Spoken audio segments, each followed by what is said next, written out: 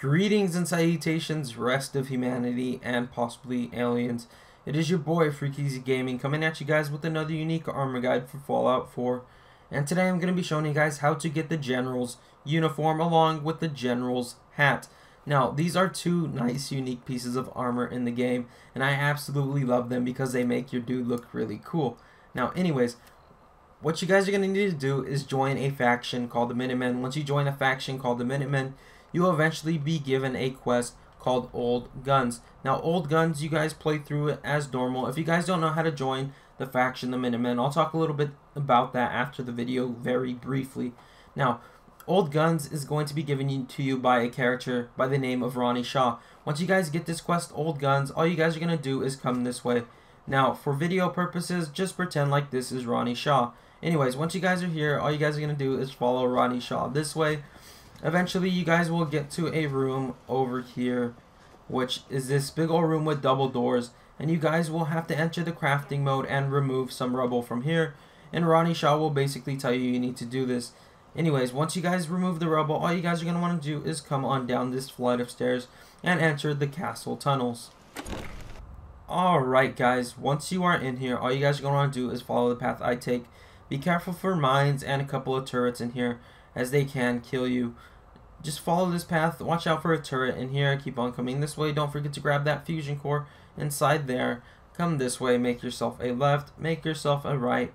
Be careful for a sentry bot right here, he is very powerful. Eventually you will come across this security terminal. Ronnie Shaw will actually open it for you. Once it is open, all you guys do is head on inside. Once you are inside, you will come across General McCannon's body.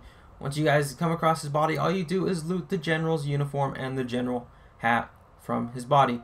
Now, for the people who don't know how to join the Minutemen, what I would like to say to you is what you guys need to first off do is rescue, well, Preston Garvey, which is one of the main Minutemen, from a place called Concord, actually the Museum of Freedom. Once you guys rescue these people from the Museum of Freedom, you will eventually have to bring them back to Sanctuary. Once you bring them back to Sanctuary, you will have also bought a person named Sturgis back to Sanctuary. All you guys do is find Sturgis and talk to him. You help him rebuild Sanctuary a little bit. Then you guys talk to Preston Garvey. Once you talk to Preston Garvey, he will give you small little stuff to do.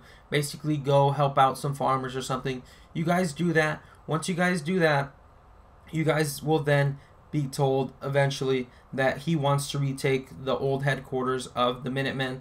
All you guys do is tell him yes. You guys will eventually get the quest, the Old Guns, after that. Anyways, I hope you did enjoy the video. If you guys did, please drop that like, comment. It really does help out the channel a lot. And remember guys, subscribe for the best Fallout 4 how-to videos, all the unique weapon and armor locations, all the bobblehead locations, tips and tricks, and much more soon to come to the channel. Anyways, it's been your boy Freaky Gaming.